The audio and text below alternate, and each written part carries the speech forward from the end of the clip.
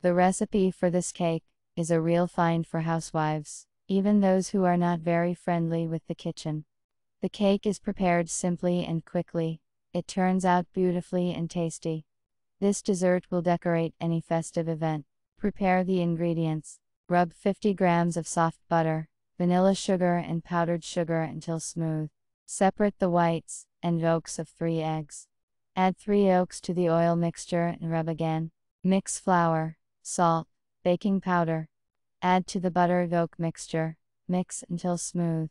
Put the finished dough on parchment, or in a mold with a diameter of 21-22 centimeters. Bake at 200 degrees for 10 minutes. Soak the agar-agar in 75 milliliters of water for 10-15 minutes. Whisk the soft butter with condensed milk until fluffy. Brew strong coffee in any way. You will need 115-120 milliliters. Do not throw away the coffee cake.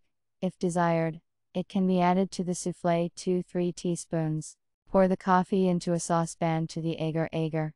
Cool the finished cake to room temperature. You can lay an acetate tape along the sides. Beat egg whites to soft peaks with January 2nd pinch of salt, and 2-3 drops of lemon juice. Heat over medium heat while stirring agar-agar with coffee. After boiling, cook for 2-2.5 minutes until thickened. Remove from heat. Pour the coffee syrup into the whipped whites in a thin stream, continuing to whisk. Beat until fluffy. You can add 2-3 teaspoons of coffee cake if desired. This will give the souffle a special piquancy. In 2-3 doses, put the beaten butter with condensed milk.